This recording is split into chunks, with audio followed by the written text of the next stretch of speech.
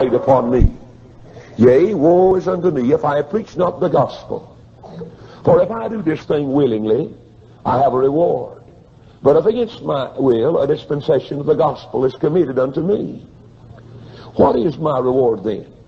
Verily, that when I preach the gospel, I may make the gospel of Christ without charge, that I abuse not my power in the gospel. Our Father, I pray now that thou would take us. I am aware the hour's late. Children are restless. The flesh is tired. And God, minds will wander. People will be drawn up to the miles they've got to drive, to the days tomorrow that they'll have to hasten home. And Lord, they're getting weary now. And so I pray, Holy Ghost of God, that thou would arrest their thinking for a few more minutes. Lord, I know they've heard lots of great preaching. I know, Lord, that they've been thrilled and filled and feasted from the things of God. And I know I'm unworthy. I know I'm little. But oh, God, touch me again. Touch me again. Help these men of God. Oh, such great men. Lord, I looked at these men. Here stood Brother Reno, hair white and years of experience, degrees, and a man of such great ability through the Lord. Oh, Brother Joe Carson. These great men. And then I thought, Lord, who am I? And then you told me, you're the one I called November the 23rd, 1943, in an army camp in Texas, upstairs, on the second bunk on the left. There's where you were sitting when I called you. And Lord, so I thank you for my calling. Paul said he's put me into the ministry. Thank you for that privilege. Now, Lord, if there's any preaching done, you'll do it. And any results, God, you'll get the glory. For it's in your name I make this prayer. Amen. Amen. You may be seated.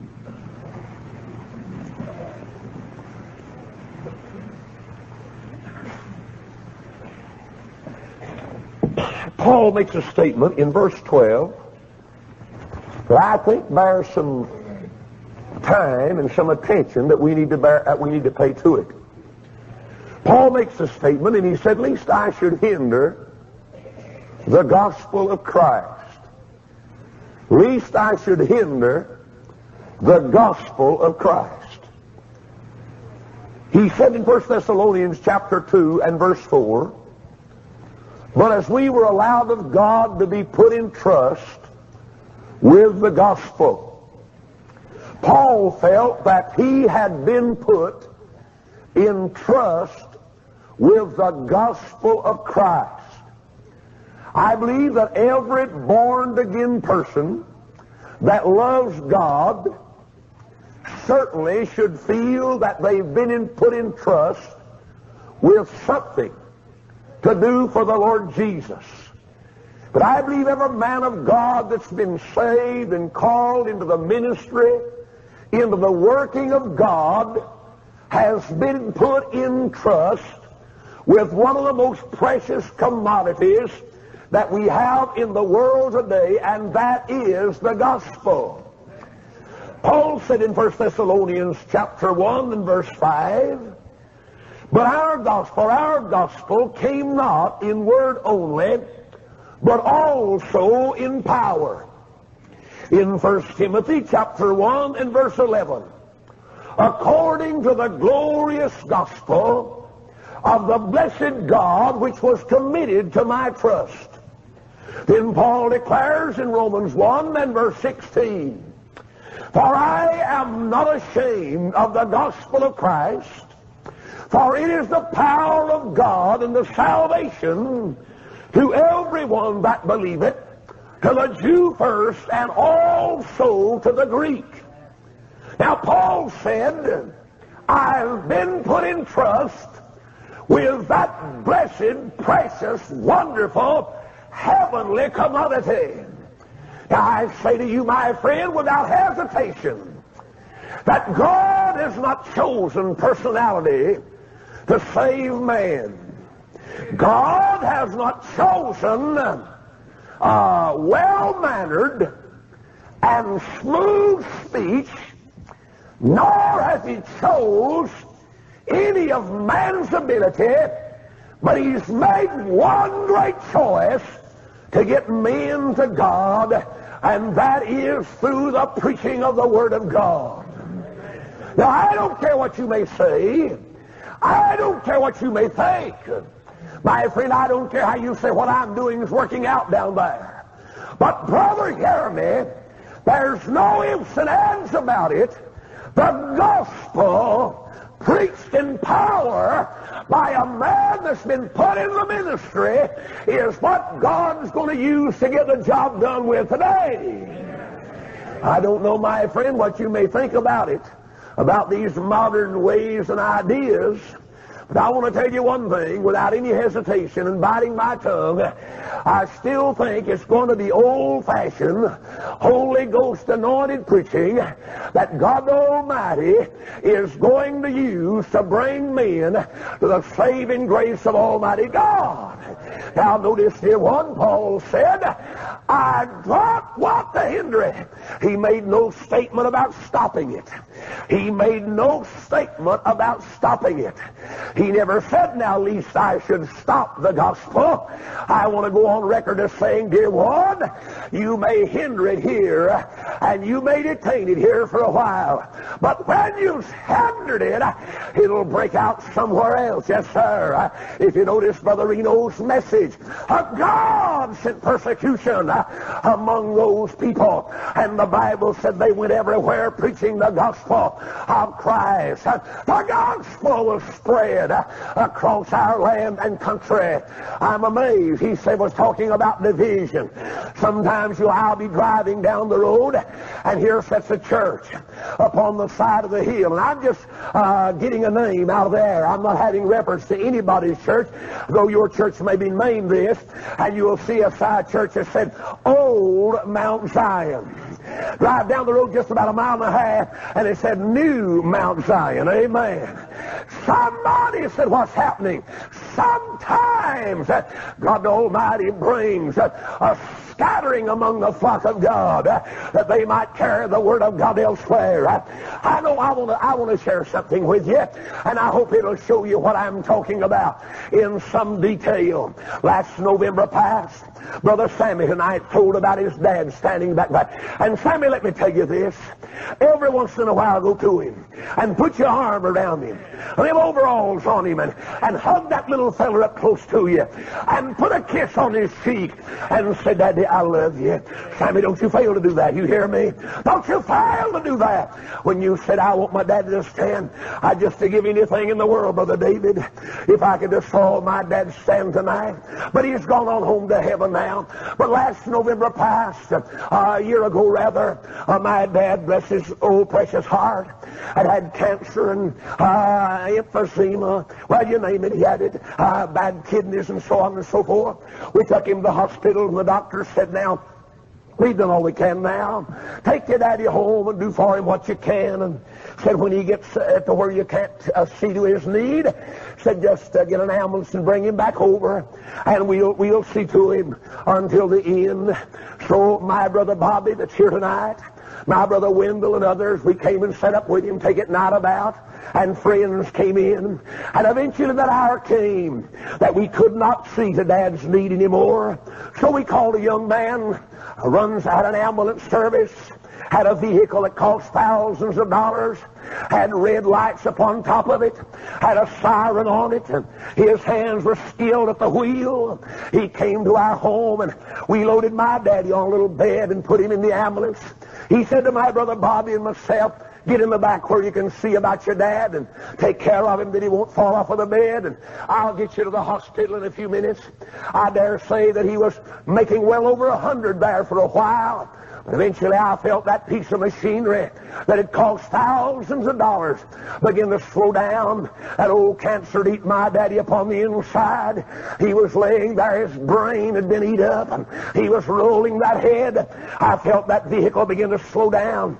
I said, Johnny, stop on it. Hurry! He looked back at me with tears in his eyes. He said, Preacher Blue, they won't get out of my way. They're in my way out there. They won't move. He was blowing that siren, and the lights were flashing. His hands were on the wheel. I'll tell you, a friend of mine, that traffic was hindering him from getting to the hospital. As you know, a lot of times in churches today, why, there's people that have got the audacity and the mitigated gall. They'll stand up and say, well, this is the fault, and that's the fault, and if we'd get rid of this, and if we'd get rid of that, I'm going to tell you, my friend, it's not always the preacher that you need to change. It may be some member that's hindering the gospel of Christ. Oh, listen to me right now. Oh, you said, now, Preacher Blue, wait a minute. Wait just a minute. What are you talking about? I'm saying to you, my friend, tonight, you may not have cursed the church. You may not have done that, but in your life, in your slothfulness, in your unconcerned, in your inconsistent attitude, in your stealing from God Almighty, you're not going to stop the gospel, but you can hinder the work of God and slow it down, and souls will go to hell. I'm a-going to, Brother Turner. Amen. Hindering God. You said, now wait a minute, Preacher Blue. You mean I can hinder? I remember one time we was coming from a service in a bus, and the service was awful cold that night, just awful dead. I don't think I'd ever been in a deader service in my life. A bunch of us young preachers sitting there, and one said, I believe it was this, and the other said, I believe it was that, and if old so-and-so hadn't have done this, or if they'd have let me preach, you know, young preachers, you know, they think, you know, they've got that dime store Bible with a zipper around it, you know, and there's not a theological question in the world they can't answer, amen? And don't you dare ask me how I know. But anyway, we said, that's the trouble there now. No, one said, that's the trouble over there. And there's an old preacher, wise, full of wisdom. He kind of cleared his throat and got our attention. He said, young men, said, do you want to know where the trouble's at? And we said, oh, we surely do. He said, take your right hand. And we looked at him. He said, I mean it seriously, literally. He said, take your right hand. And so we did. He said, now take a hold of your left wrist. And he said, just feel on up that arm and find out who it's fastened onto. And right there was your problem. Amen? Oh, brother. Amen? Said, there's your problem. There's what's slowing down. I'm asking you tonight, my friend, are you hindering the gospel of Christ? Are you doing it? Somebody said, now, Brother Blue, how in the name of God can anyone hinder the gospel of Christ? Number one, I believe we hinder it when we don't tell it. Amen? When we just don't tell it. You know, I'm amazed at folks. They can talk about the series. They can talk about basketball, baseball, hockey, skating, golfing. They can talk about politics. They can talk about gas rationing. They can talk about this. They can talk about that. They can talk about the preacher. They can talk about one another. But when it comes to telling about God, folks get shut mouth. Amen? There's an old man lived one time. I lived in Chattanooga. Bless his heart. He's gone on to heaven now. I guess the old man was accountable for more wrecks on one street in our town than any one man ever lived. He lived on Orchard Knob Avenue. Orchard Knob. And the old man was feeble, very feeble indeed. But every morning, there was a curve right in front of his house, went this way, on Orchard Knob, and he lived right here at the curve. And every morning, just about work time, the old feller, he'd walk up that screen door with that walking stick, and he'd get his balance, and he'd finally get it open. He'd take that cane and go out on the porch. An old black felt hat on with the top of it out and twig of hair up here. And he'd get his balance. That traffic go around that curve. He'd lift his hands up and say, hallelujah! Never saw like a wreck in my life. Amen. Amen. Amen. He told him wherever he went. He'd be going down the street in a little bitty step, about 2 or 3 inches at a time. They'd get out of his way, him and that white cane. He'd stop right in the middle of the street and begin to sing some old hymn of the church. Amen. Oh, I'll tell you, there's so many of you right now. You said, well, now, what can I do? I'll tell you what you can do. You can tell about what Jesus done for you. Amen.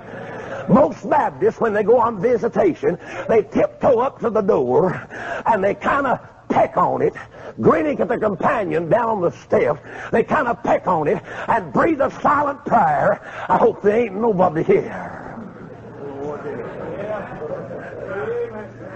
Huh? Get your head up. I'll let you know when we're going to pray. We got plenty of time to pray. You look at me, Jay Bird, while I'm preaching to you. I'm like a spiritual knot on your head. You'll have to climb a ladder to scratch in a minute. Amen. You look at me. And in my every I pray, Lord, I hope they're not here. I hope they're not here. And they'll knock again and say they wasn't here. We'll come back next week. Amen. It's amazing how folks can talk about everything in the world, but never tell of what Jesus done to them. Amen. And for them. I never will forget a dear man we had in our church one time. He couldn't talk plain. I'm not making fun. I'm really not. I'm not. So God knows. God's bearing me record. I'm not making fun. But every Wednesday night, he gave his testimony. Every Wednesday night. And he never failed. Same thing every time. Never did change out. Never did change. But I couldn't hardly wait for Wednesday night to come. I know he'd give it, and I couldn't hardly wait for it. Every Wednesday night, I said, now let's have a little word of testimony. I was just dying. I knew he'd hit the floor. Amen. He'd get up. He couldn't talk plain. He said, Brother Brew, I want to give my testimony. I said, help yourself, brother. He tell you, one time I was drunk. Me wasn't no good tall. Me tarry, the devil. So me tag her home drunk. Me net tag her home. And Brother Bruce said, me net tag her in. And said, no, Brother Bruce said, I'd tag her in the door. So we have big old tomcat. That old tomcat take a look at me and say, boy, it make a dime for that cat hole. And don't you clodhoppers sit there and look at me like you don't know what a cat hole is. Amen. Now, listen, I want to tell you, you may have moved to town, but I guess the country, I could say hard every one of you look to the left. Amen. Don't pull your airs on me, honey. Amen. Well, some of you girls used to buy coffee and get that little piece of metal out of the top of the poke so you can roll your hair with it. Amen. Now you slept on a bed sheet a million times made out of a fertilizer sack.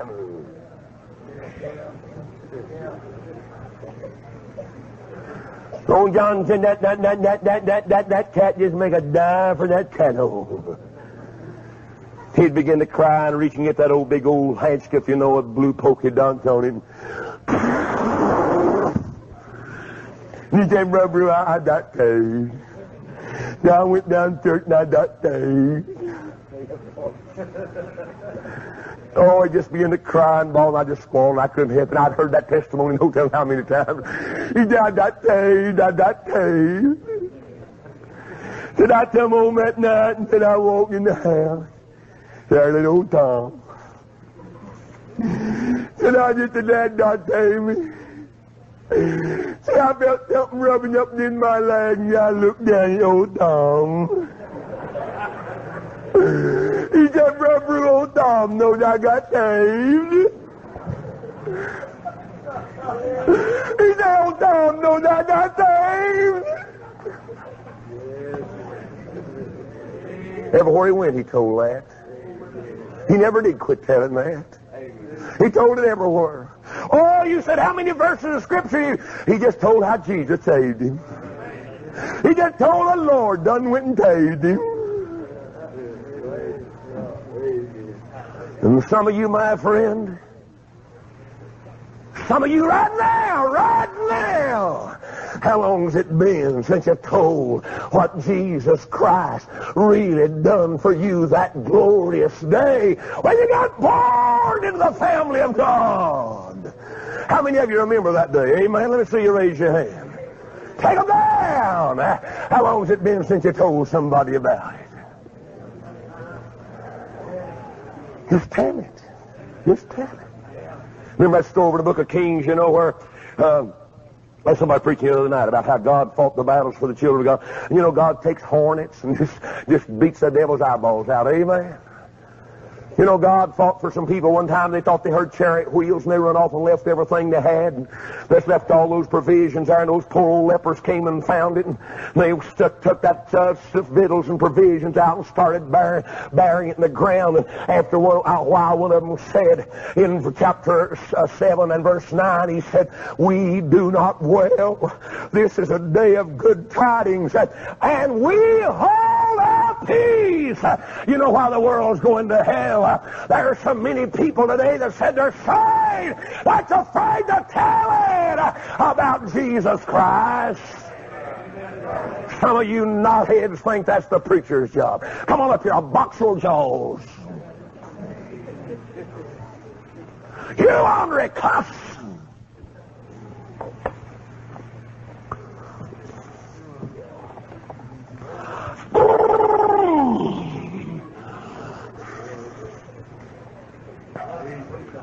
We hinder it when we don't tell it. I believe we ought to tell it. Amen. Tell it in the morning. Sow it beside all waters. Hallelujah. Don't stop. Just tell it. Tell it wherever you go. Tell it. We stand up and have the nerve to sing the old song. I love to tell the story of Jesus and his love. And then the first chance we get, well, I don't feel led. Honey, you don't have to feel led, stupid. I heard one of my former pastors, Dr. Bob Gray, say this one time, like the rest of them today. Like the rest of them today. Oh, Brother Bob said, you know, a lot of Baptists will grab that verse out of the Bible said, and their chin will quiver and a tear will run down their cheek. And he said, "Lo, I am with you." And it says that. But there's some more to that. It said, "Go," and lo. No go, no lo. Huh? No go. It's just that simple, isn't it? He said, "Go," and lo. That's what Brother Reno's talking about.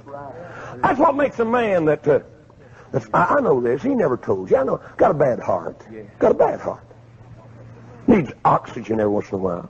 Falls sometime in the pulpit. Passes out. Just been given a little while to live. Somebody said, "Why don't that old sick preacher just sit down somewhere?" I'll tell you why. It's shut up in his bones, and he can't. He can't. What makes old Joe Parson? What makes that old man?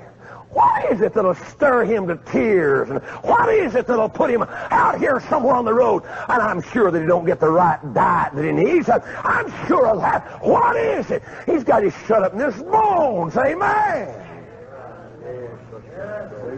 And some of you jaybirds sat around and said, "I'll leave that up to them to do. I'd like to have me a baseball bat." Amen.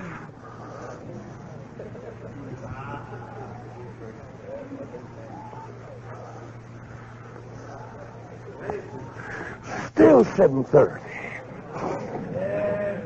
We hinder it when we don't tell it. Amen. I believe we ought to tell it. We ought to tell it. We ought to tell it. Ought to tell it. Amen. Hallelujah. Ought to tell it. Somebody said, I ain't got nobody to tell. Now that's a height of stupidity. That's just downright stupid, isn't it? That's plain old unadulterated ignorance. Amen. So somebody said, who can I tell they're on the job? Let me tell you a little story. One time, years ago, standing by the side of a railroad track one day, a little old boy, the son of a man that drank, dealt in moonshine, standing by the side of an old railroad track swinging on an old fence about down, just swinging back and forth like this. So, a train came by, a freight train, stopped to pick up some cars on a siding, and the caboose came right even of that little old boy. Coming out of that caboose was an old fellow with gray hair, gray as white as the snow. He walked out of the caboose, walked down through the briars, and walked over to the little old boy. He said, hey, boy, why ain't you in school? The little old boy said, I ain't got no clothes. I just ain't got no clothes. I just ain't got nothing. He said, boy, and I looked up at him. Strangest thing, he's standing there crying. Out there in them weeds, briars, crying. The little boy looked up. He said, boy, are you saved?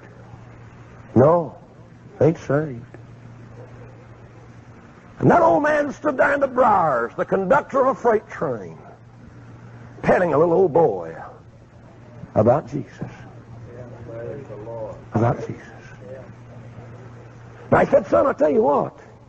I'll go to Atlanta today and lay over 8 hours. Go back up and lay over in Etowah, Tennessee 8 hours. He said, my name's C.H. Brown. He never taught no Sunday school classes. He never led no great choirs. But he was born again, and he was out telling about Jesus.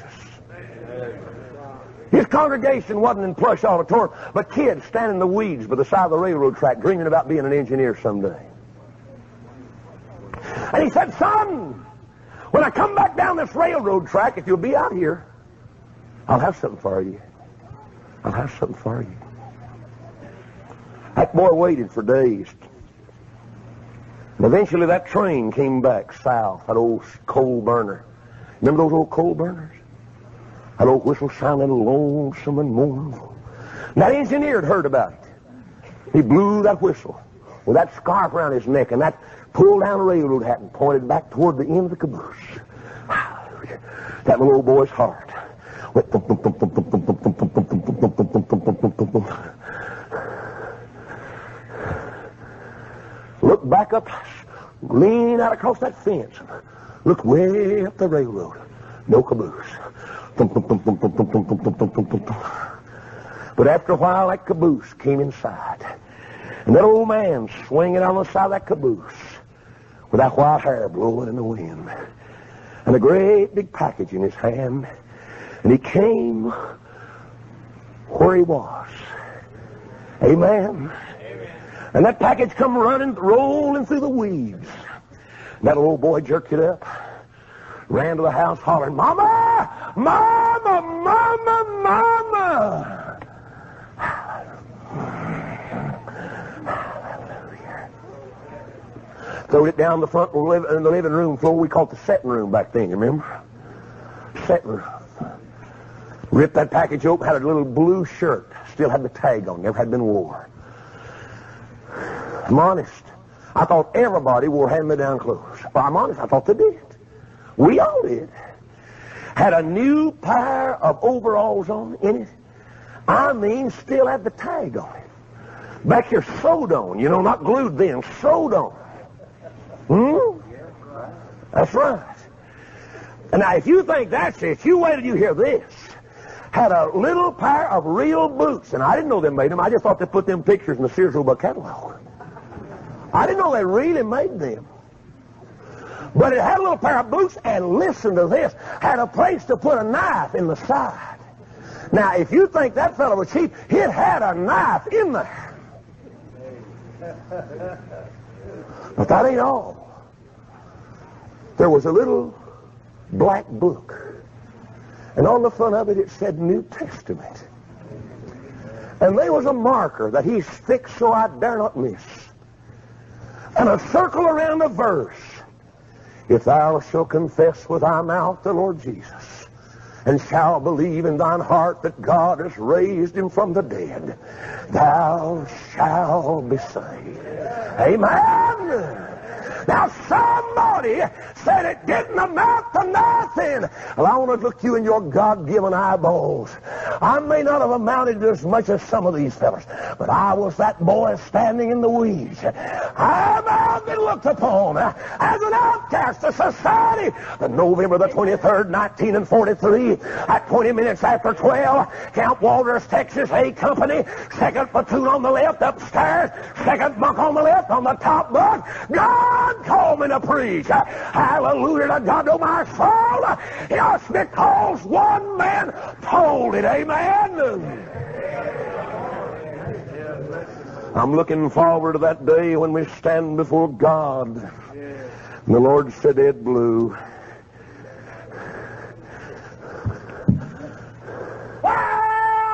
hallelujah. And then he said, C.H. Brown, that old man that loved God, comes and bows by my side. And he said, Brown, you never got to go much up except up and down that old railroad. But you threw a package out to a little old boy one day. You wasn't ashamed to tell it, Brown. Now then, every soul that little old boy won to God, Brown, you got part in it. Amen. Just because you told it. Hallelujah. God help. Amen. Hallelujah. Just told it.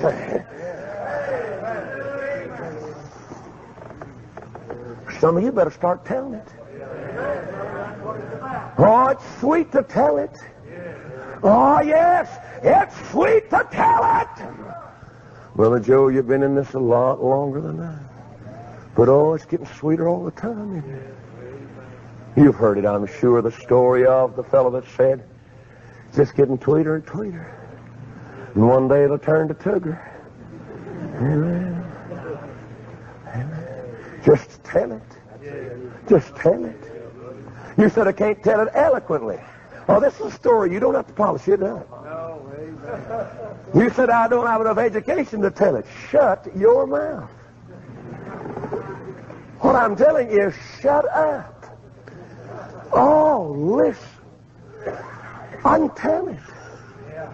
I'm like Brother Reno, honest.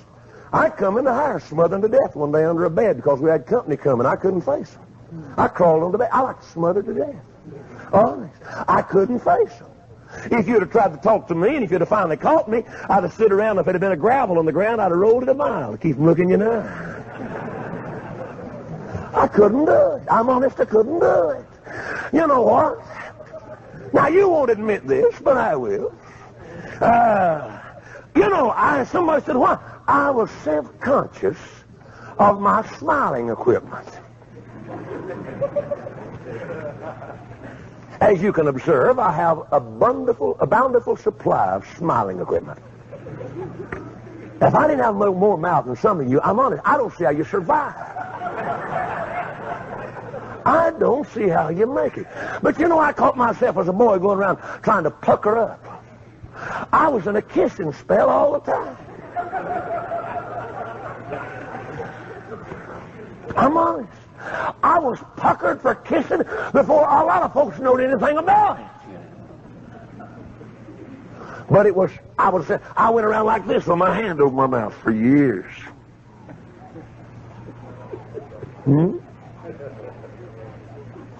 Well, somebody said, what's the matter? Why can't I tell it? Some of you are just like I was. You're ashamed to tell it. Amen. You better get busy. You're behind now. Amen. You're behind. You're behind. Oh, I mean, you're behind bad, too. You hinder the gospel when you don't tell it. Secondly, you hinder the gospel when you don't live it. Amen. See, we're not just supposed to go around the Schofield Bible stuck under our arm and say we're a Christian, but that book's our instruction. That book tells us what to do and what not to do. Amen? Come on now, look up at me, look up at me, look at me. We hinder it when we don't live it. Somebody said, what do you mean? I believe, now some of you folks may think this is old-fashioned, but you may be amazed, but I believe in separation. Isn't that a strange thing, 1973, to believe in separation? But I do. I do. I've been called a fanatic. I was at a certain place preaching some time ago, and I made a remark about these matador breeches. That's them breeches that's so tight. I'm honest. I don't see how they ever get in them. Women I'm talking about. They're so tight. They could put a quarter in their hip pocket, and you could tell whether it's heads or tails.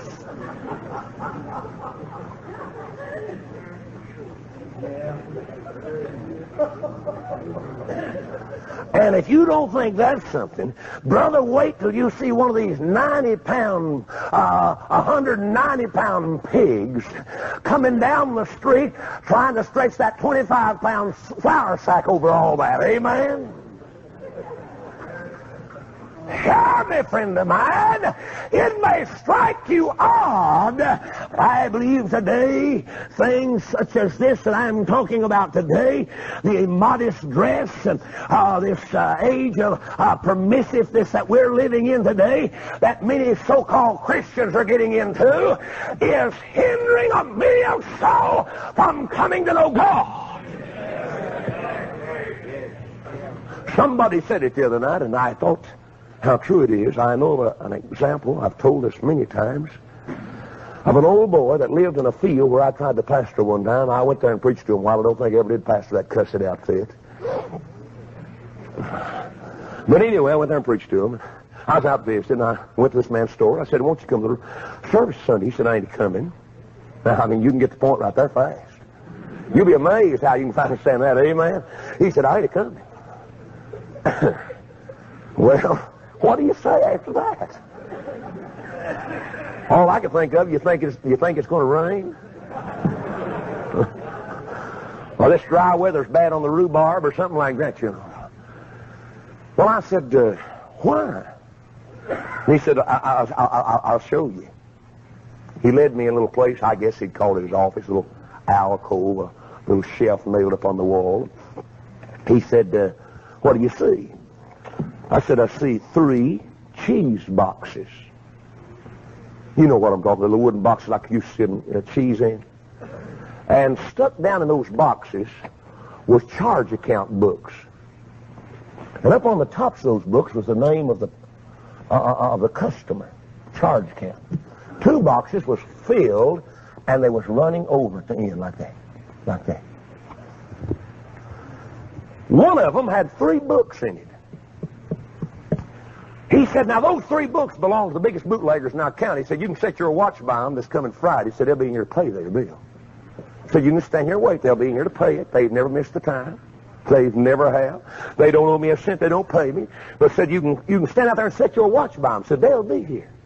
But said, you recognize any of those names on those other 2 books? Did you ever say anything you wish you'd have cut your tongue out before you'd said it?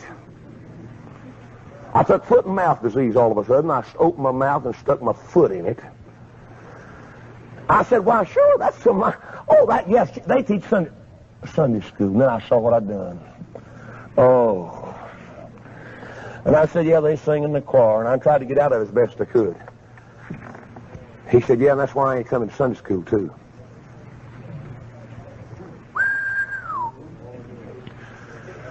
Ooh. And I looked up at him, and this here was purple. And his jaw was set. Now, I may be dumb in a lot of areas, but when a man gets that way, Billy, he is dangerous. And this left eye was twitching. And I noticed a drop of foam coming out of that corner of his mouth.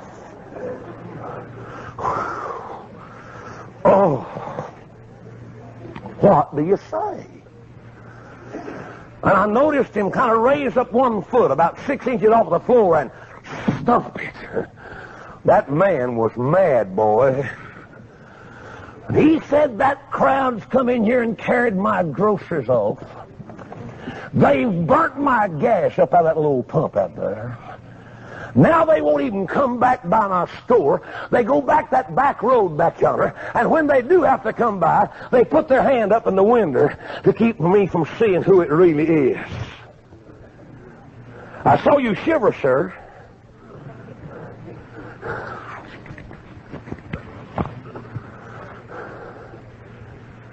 That man's still lost.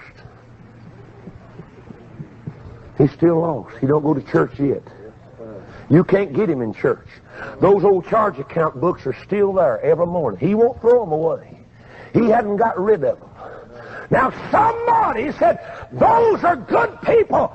Shut your mouth. They're hindering the gospel. And that lousy bunch of hellcats think that the thing that's wrong is they have to change pastors every 6 months. It's not changing pastors that bunch needs. It's a change of heart they need. And I got out of there. It may be an old grocery bill laying around somewhere you haven't paid. It may be an old gas bill or a garage bill, or maybe you've moved off and lost J.C. Penney.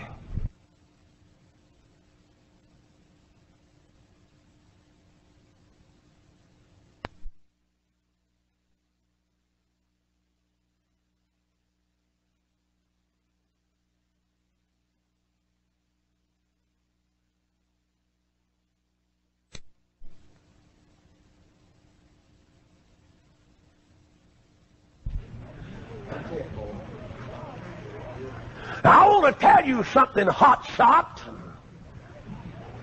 And I'm so bold and brave right now, I think I can take everybody on in this row right here with one hand behind me. And I may start with you 4 or 5 fellas to warm up there, amen?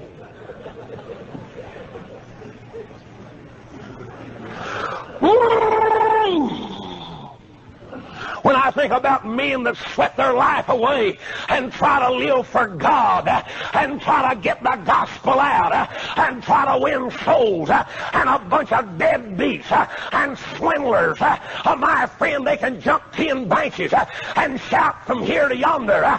But my friend, it's not your loud shouting. It's not your high jumping.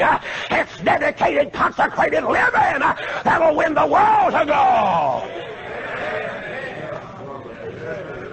Amen. I saw some high jumpers you couldn't trust nowhere. I saw some folks that would holler with that little ring to it, that brokenness of voice, with a tear rolling down their cheek. Brother, I got news for you. You couldn't trust some of them fellas. Amen. Somebody said, you're killing my spirit. It was crippled anyhow. Might as well go ahead and shoot it. Amen. Might as well go ahead and shoot it. Ain't wasn't no count, no how.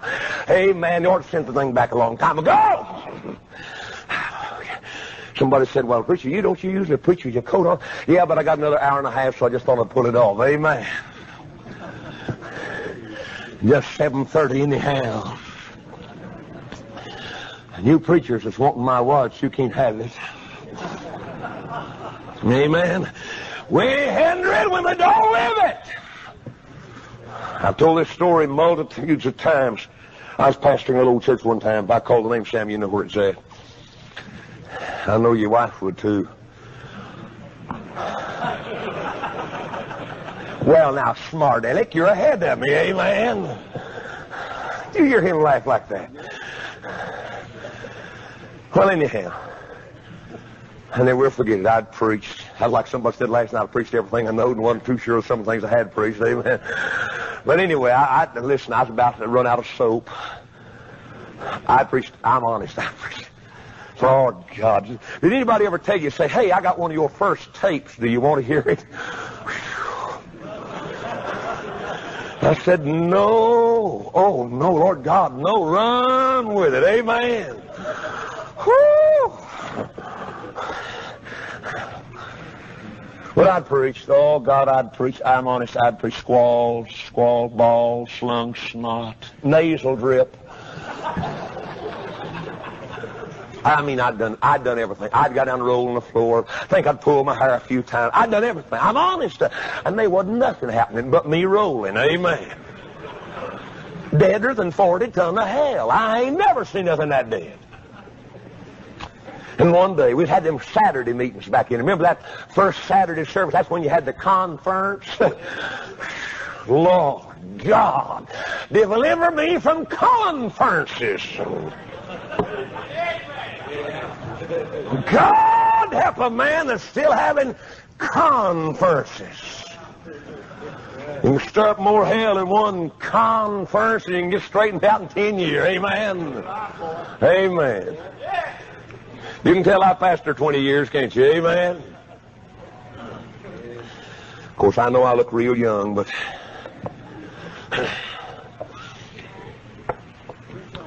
oh, I'm going to. Amen. Amen.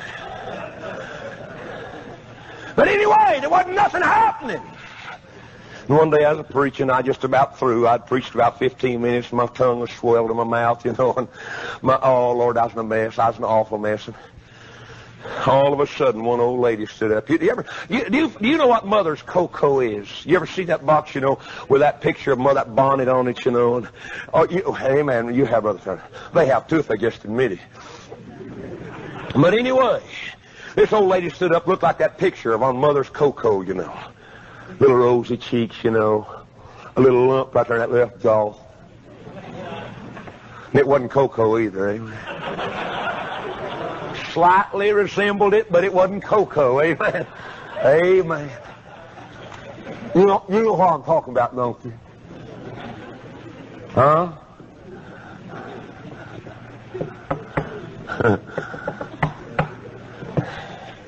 This old lady got up and said, had one of them little handkerchiefs out, you know. Twisting on it. One of them little kind was made more for show than it was for blow, you know. She said, Brother Ballew, see, I just can't stand it no longer. See, I got to fess up. Well, I said, come on out here. She said, no, I just won't come out here. I said, you ain't going to do no such thing. You're coming out down here. God give me boldness right then like I don't think I've ever had since. Amen.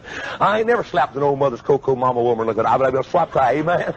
I believe I'd have whopped her. Amen. She said, no, it's all right. You, I just stand. I said, you ain't going to stand right there, no. I said, get out of there. And she come out there, you know, that long dress on, you know, stood down there, still twisting on that handkerchief. Well, I said, what you got to say? She said, I just can't bring myself to say it. And about that time, another old heifer, a lady, is standing back over there. And she got up, looked just like her twin sister, only her lump was another 5.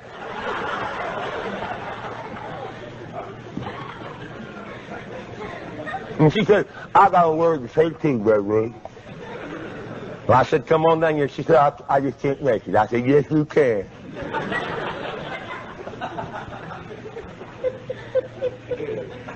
She said, I'll just say it right here. I said, you ain't going to say it right there. You're coming right down here. And she jumped out of that seat, and here she come. Now they stood, you know, twisting on them handkerchiefs. I said, all right, which one's first? She said, let her go ahead. And he said, no, let her. And she said, no, let her.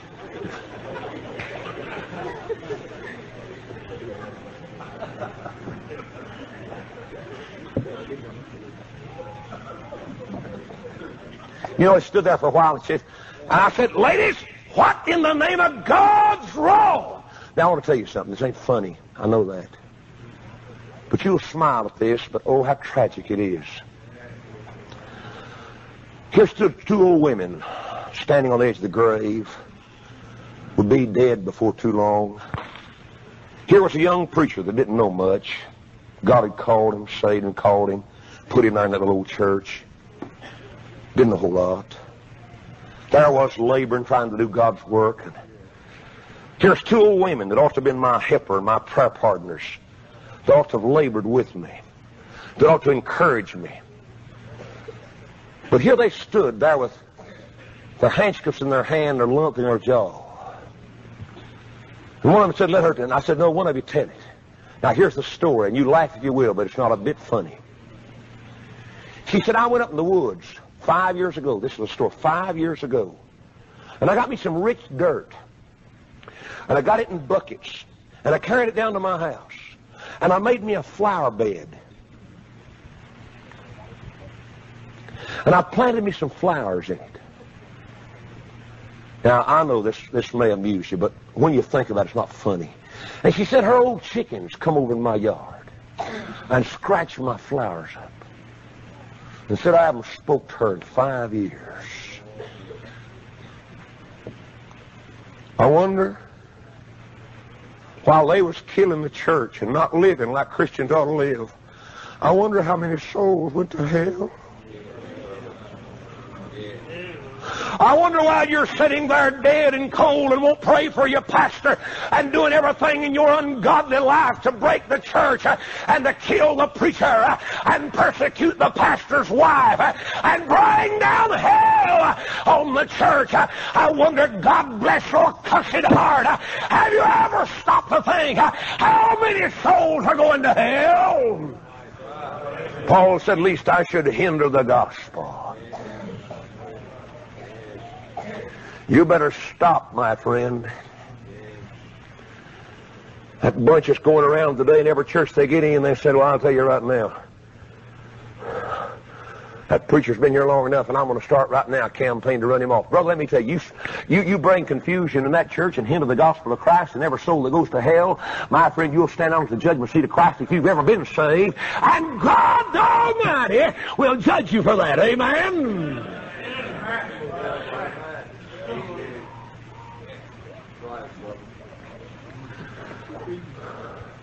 We hinder the gospel of Christ when we don't live it. Then we hinder the gospel of Christ when we don't give to it. I'm glad you saved your shouting for now. I can just see some of you bubbling over anyhow. You're just dying to shout. You got a shout just resting down that left rib, and oh, you just can't hardly wait. But if you get up and leave now, they'll love those preachers, they won't. So you won't move, so I'm going to let you have it, both barrels. Somebody said, what a way to end a camp. If I can get some of you stubborn, arrogant, lazy, ornery cusses, old long-tongued heifers to go out of here telling about the love of Jesus, then glory to God, something's been accomplished. Amen? We hinder the gospel when we don't give to it. My dear friend, listen. The favorite Baptist hymn nowadays is, I shall not be moved. Amen. And they mean it. Amen. Some of you wouldn't give a dime to see a black snake ride a bicycle sideways the bale of hay on his shoulder wearing sunshades. Amen. And that's worth a quarter of anybody's money. Amen. Some of you hounds, God bless your heart, would rob God at the bat of an eye. I went into a church one time for a revival meeting. They called me down there for revival, and I went. I got there, and that night I had a man that was on the police force about the size of Bobby Grubbs. And brother, that is big. He's gone, isn't he? Whew. That man's on the police force, and he went with me. We drove up in the yard, and I'm honest, poor God, folks, I ain't never heard that kind of shouting in my life. They was literally tearing the building down. Honest, you could put your hand up on the wall, and it was vibrating. The windows were rattling. I ain't never heard nothing like that. And we ventured into the door, and they was throwing songbooks, I ain't never seen nothing like that in my life. And he and I worked our way down to the front. And you know, we got down, and I sat down by the side of the preacher. I sat down by the side of him, and there he sat. He wasn't shouting, wasn't doing nothing. There he sat. And I said, boy, they're having a time. He said, man, they sure are. And I looked over at his wife sitting on another pew, and her eyes were sunk back in her head. The little kid sitting there with her. And I've known her for years. I said, boy, what in the world's the matter with your wife? He said, she's all right. No, I said, she ain't all right.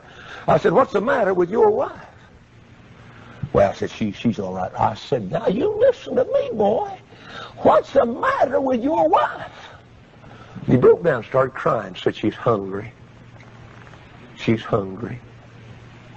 Whew. Now, let me tell you something. My brother's sitting back there, and if you look at both of us, you can probably tell. Don't you brag about your folks coming across on the Mayflower. Well, God bless your heart, our kin folks was here on the bank waiting for them when they got here. And if we hadn't showed you a little bit of mercy and learned you how to plant corn, you were so dumb you'd have starved to death that first winter. Amen? Amen.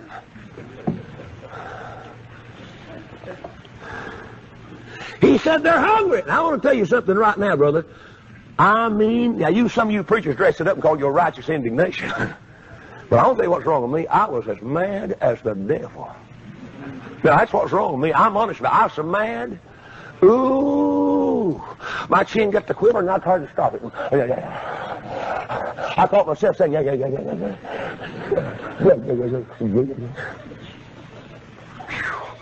I mean, man, when your chin starts that way and you can't hold it with both hands, you are mad, boy. And I said, what do you mean, hungry? He said, they've got mad at me for preaching the gospel, and they won't pay me my payday. He said, we haven't eaten anything in 2 or 3 days. We fed it to our children. She and I have done without.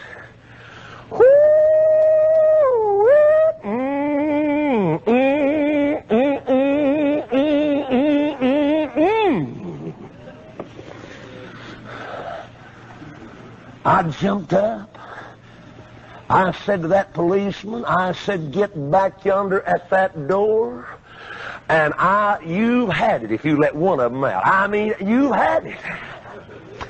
He run, I'm honest, I don't think he'd ever scared of anything in his life, but the way I looked at him, he got as pale as death. He run for that door, stretched his hands out and said, like this, preacher!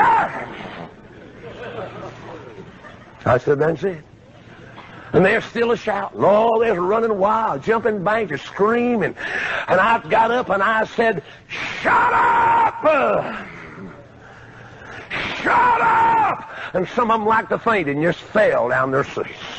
One old fellow was so far back to the back, he shouted his way to the seat and said, hey!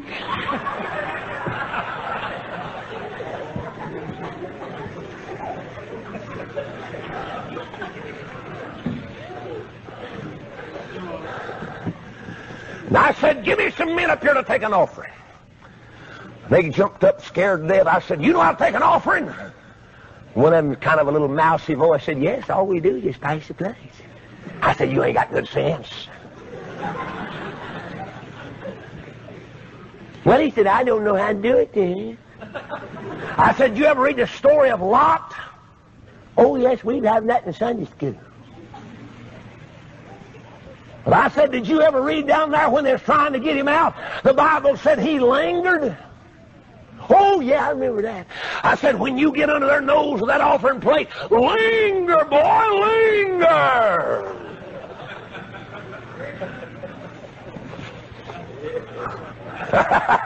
Hallelujah. Hallelujah, Brother Joe. I believe you will. Beat the devil out of that ornery cussed crowd. Amen? Got that old man in the fighting mood?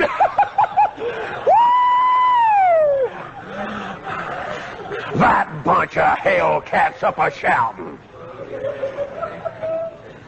Give me a baseball bat with a plow point stuck through it, and Joe and I'll have a time. Yeah! They sat down, and I followed that feller taking up the offering. He come up to that feller that went, whoo. He went down, he stuck that plate under his nose and started to move it. I said, hold it! Hold it! That old man looked up at me and put on a sheepish grin, He reached back in his hip pocket after one of them old sock-lag pocket books, that folds up with a snap on the top of it, Amen. He fumbled around down in there and got I believe it's a 10. Yeah, that's what it was. A $10 bill, unrolled it, just full of money. He said, bring me back $9.50. I got up in his old face and I said, you ain't a-getting a penny back. Not a cent! Not a cent! And I said, I saw another 10 in there, and if I don't get satisfied this time, I'm a-coming back after that.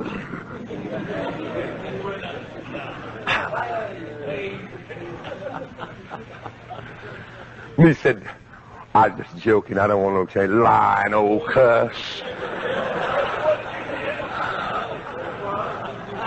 Lying old cuss. He wanted $9.50 back. But I want to go on record of saying he never got it, and I got that other 10 too. Amen?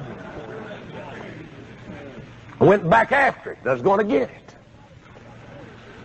Brought that offering up there, and it's, I think, a few dollars in it. I don't know if any of you ever knew him or not. Did any of you ever know P.E. Kirkendall? Do you know him, Joe? I never will forget what P.E. said one time. He said, I spiritually cussed that outfit out. Amen. I don't know how you spiritually cuss, but I lit on them. I lit it on them. I'm honest. I like they got sorry for them, but I didn't. No, I didn't. My strength didn't fail me. I said, let's go again.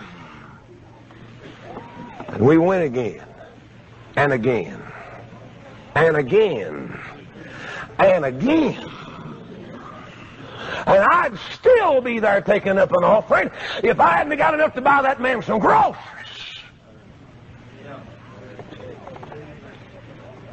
Now let me tell you, churches, and you put this down, and I'm going to get to the missionary aspect in a minute, and Willie, you'll enjoy this part of it. But I want to tell you something. If you've got a man that's preaching the Word of God like it is to men like they are, and laying it down out of the old King James Version of the Bible, and look you in your God-given eyeballs and tell it just like it is, brother, you take care of that man. When you said I send my tithe, well, how in the world did it ever get to be yours, honey? The Bible said the tithe is the Lord's. And it tells you when to bring it and where to bring it. Amen? When you said I send mine to AA and Oral and the 111 Pasadena, California.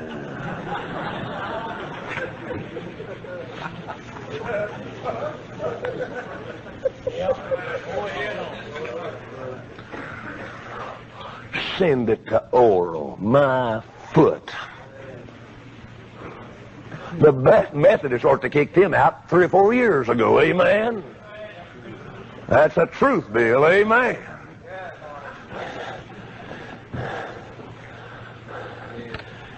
You said, I tell him. Go ahead and tell him. Go ahead and tell him.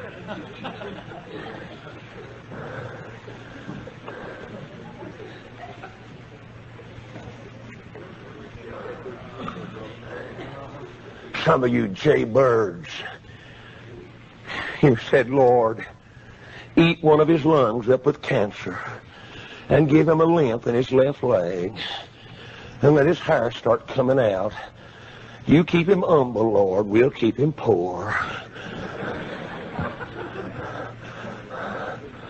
Lord God, some of you rascals. You said, I ain't never been called a rascal. Rascal! Rascal, rascal, rascal, rascal. Now you have, amen. If I left anybody out, I'll get you after a while.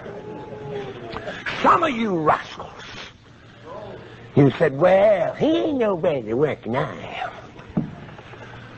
I will look you in your face and tell you right now, I've sweat, perspired, and more tonight than some of you rascals will in a whole year on the job you work.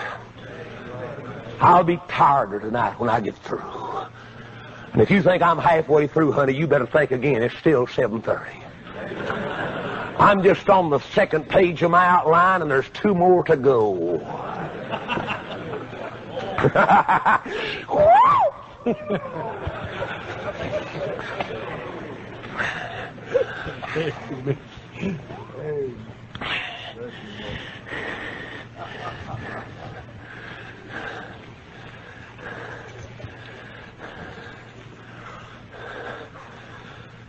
Come here, boy.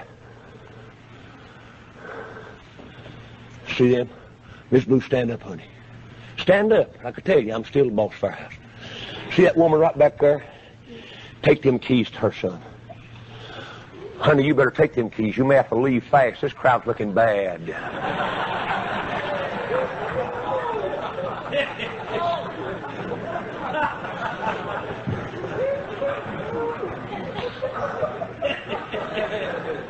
Tina, where you at? All right, honey. When you see Mama start, I'll be right behind her, amen?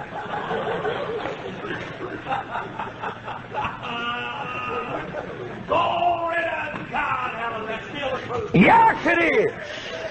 Yes, it is. Yes, it is. Let me tell you something right now, and you put this down in your spiritual pipe and smoke it.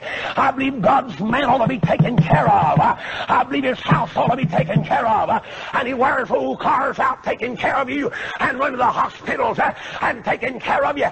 God bless your heart. You'll pay for it. Hallelujah. Amen. What's wrong with you preachers? Can't you say amen?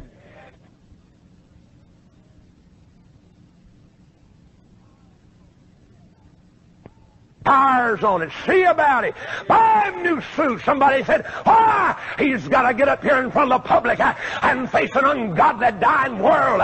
You ought to make him look good and show that you're not a bunch of cheapskate and God robbers. Amen. Is this what getting back there too? Can you hear me back there?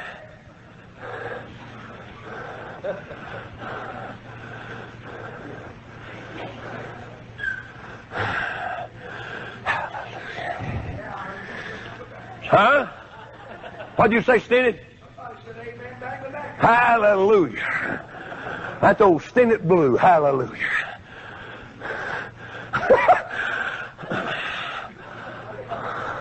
I was looking around for that other blue sitting over there a while ago. Where'd he go?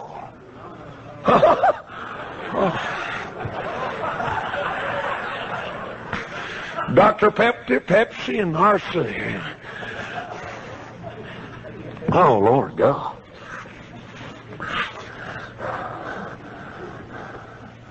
You ever hear of a shirt sleeve revival?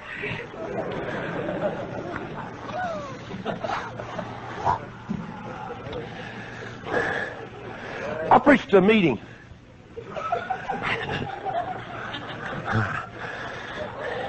I preached a meeting. Not 25, well, let's see, wait, let me get straight. Down that curve, up that hill, down the holler. Oh, yeah. Draw your line. I preached a meeting in a church not 30 miles from here. The pastor had me in the study, Samuel. And he said, this has been our most...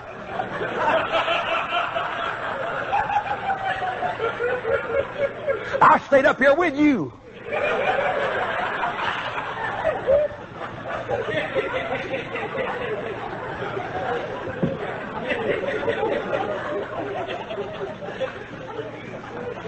He left me, Sam. I mean, he left me. That's the first time he's ever done it. I mean, I'll talk to you after church, young man. You stay here. If you leave, you've had it.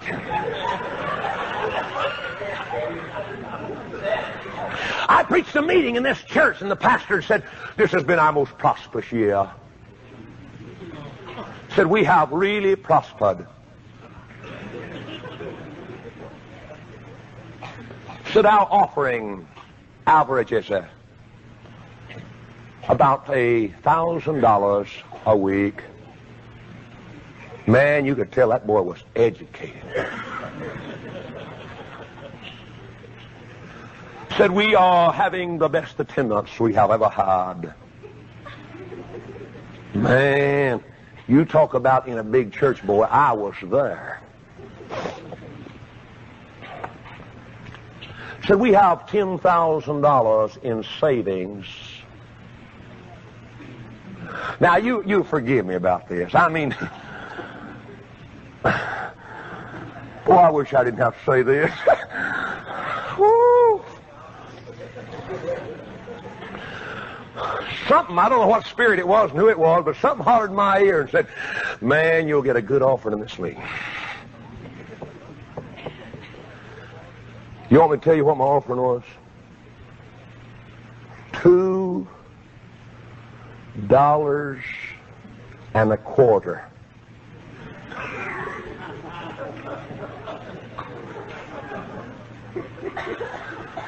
Now you go ahead and laugh, but wait till you have to start paying them $300 and $400 a month gas bills.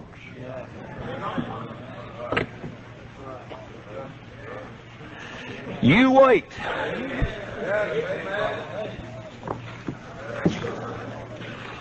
You don't do it, God will meet you one day at the judgment seat of Christ. There's a church in Cleveland, Tennessee that the chairman of the board of deacons told me out of his own mouth. He said, "We've got 20,000 in one bank, 20,000 in another, and 20,000 in another." He said, "We've done that because we can't get enough insurance on all of it in one bank, so we moved it." I said, "How many missionaries you got?" He said, "None."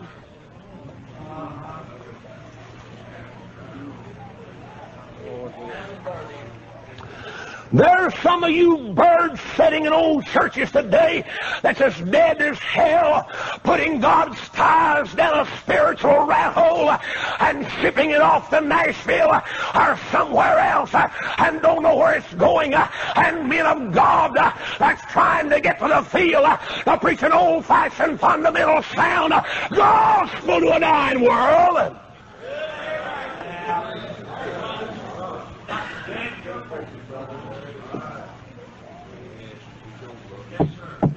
Is that right, Ray? Are you standing with me, preacher? Amen. I just want to see how much backbone the rest of you preachers got. How many of you other preachers are with me right now? Let me see you stand up. Amen.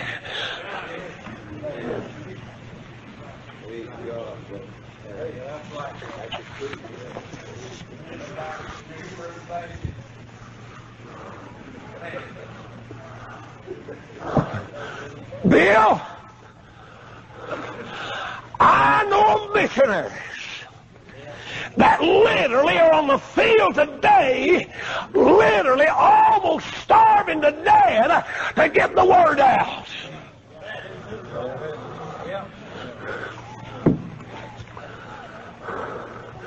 I saw one of your boys come back from Australia when I saw him leave. Old Sid Hunter and his wife.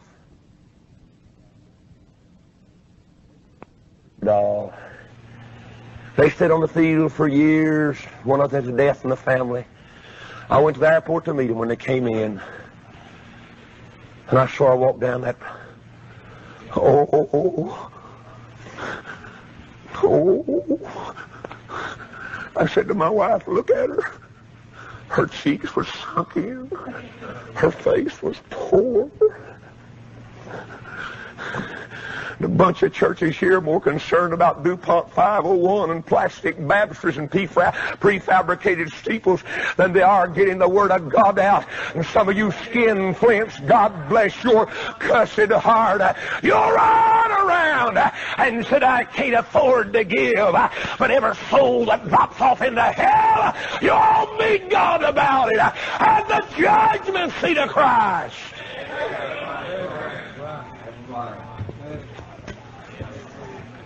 And there's some of you here this week that's gobbled up the blessings of God Almighty. Men have pleaded with you and begged with you to help old Brother Sammy keep this a-going for God.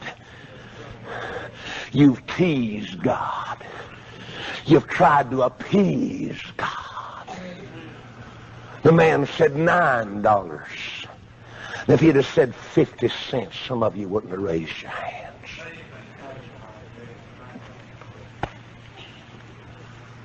Sambo, come here, I want to hug your neck. I love you, Sam. Yeah, I know that. Amen, I know that. Amen. I love you, Sam. Yeah, I believe that with all my heart. Yes. God's going to give you somebody to help you show this one. Yes, I believe that. Yeah, I believe that. We're going to believe God, ain't we, Sam? Yes, sir. Boy, God's going to wake somebody back out in that crowd. Maybe tonight. So you got some money I want you to see. Amen, boy. Amen. Little old bitty boy around here that's trying to do something for God. And you can drive out of here off of these grounds. You've slept in good beds. And he's had his wife down yonder fixing food. And you've slept in good beds. And you've been treated nice. He'd stand up to them old nervous hands and said, we're glad to have you. We appreciate you coming. We're so glad you come. You thieving rascal. You soaked the blessings of God down. You'll drive away and say, well, I just didn't see how I could. When somebody tells you your children may not have one of these to go to in a few years, you said, I'd rather they're dead. But you won't lift your finger to keep something like this going. Amen.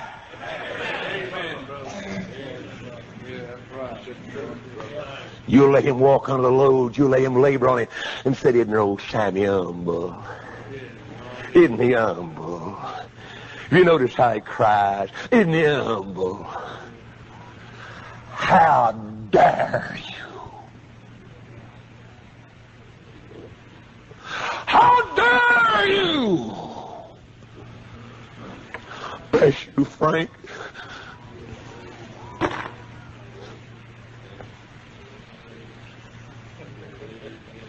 How dare you?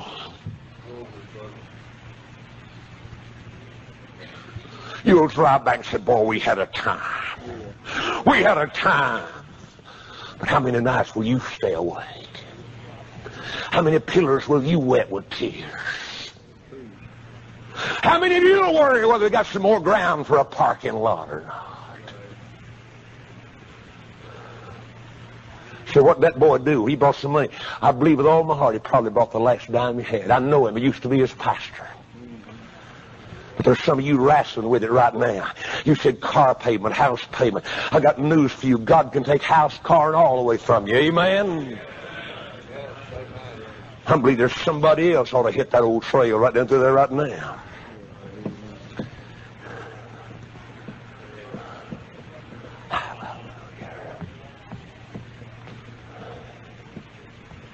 There comes another one of my ex-members. I'm proud of him now, Reno. I'm proud of him now, Joe.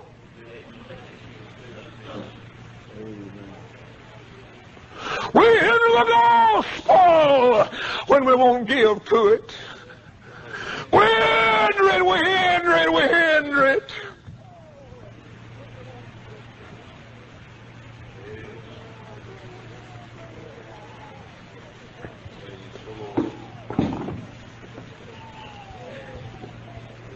Yeah, he'll go home barefooted. I know him. He'd walk to Florida barefooted. The gospel wouldn't be hindered. Then God God Almighty will be glorified.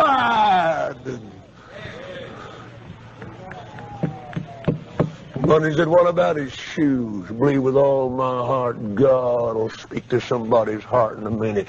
Say, go pay for that boy's shoes. We're in the gospel. We walk into it. You've soaked up God's Almighty's blessings. Amen. I want my wife, honey, come and pray for me right now, would you? The devil's framing upon me. Joe, the devil's trying to pray. Joe, get over and pray for me. Pray for me.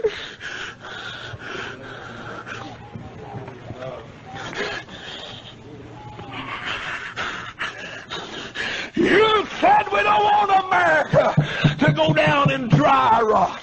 Yeah, but some of you will see a camp like this suffer and carry loads before you'll sacrificially lay her down in the bucket. Amen. You ain't going to rest. Some of you sitting right now as miserable as you can be. Amen. You could write a check. Amen.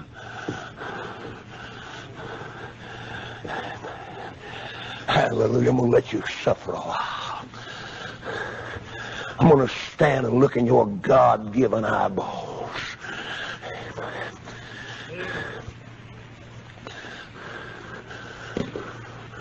Hallelujah. You said, ain't but a few moving. There'll be some of you that'll be suffering. God may draw the line on you on the way home. God may call for a total. Amen, lady. Hallelujah to God. Amen. Glory to God in the Lamb. You said, I've been saving money for something. You better mind God tonight and just listen to the Holy Ghost. Amen. Just do what God's telling you. I can't stop preaching right now. You'll just have to act on it right now. Whatever God tells you to do, you better do it right now. Amen. You better get up right now. You better move right now. Oh, you said, Brother Blue, how in the world are we hindering the gospel? I'll tell you right now, there's little boys and girls right here. This is the closest to the power of God they're going to get, maybe. And some of you, when I've got on this, you dried up on me.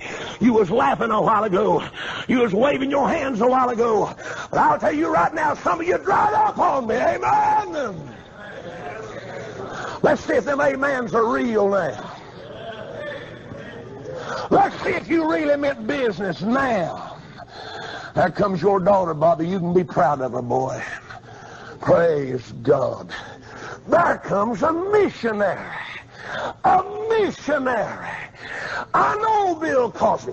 He can't afford that, but he can't afford not to. Amen. Hallelujah to God. Amen. Amen. Hallelujah. Some of you better get ready for God's chopping axe. He's going to work you over if you don't mind God this very minute. God's fool with you this week. You sit there, you skinflint. You sit there and squeeze God, what God's told you to do. Men have pleaded with you and begged with you. God's dealt with your heart. And you said, I ain't going to do it. Honey, keep on a-praying. God's moving on some hearts now. Amen. Brother, you hear me? You let this camp suffer. And God Almighty will call you into judgment about it one day. I'm going to sit down and rest a few minutes, Brother Turner. Amen. And that's the rest of me. Amen. That's my business, and God's ain't it. Amen. Hallelujah to God. Here comes my little old girl. Maybe you need to write an IOU. Bless you, honey. Come on up here. Your old sweaty daddy's proud of you. I may not have learned you a lot of things, but I learned you to give. Hallelujah. Glory to God and the Lamb forever. Amen. Amen. What you want to do, honey? Huh? Amen. Hallelujah to God. Honey, put you a piece of paper and say, I owe you whatever you want to write on it. She'd been saving for a saddle for a horse.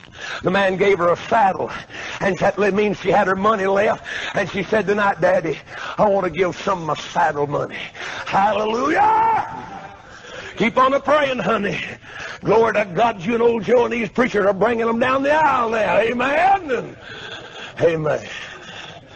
I want me an organist over here. Come on.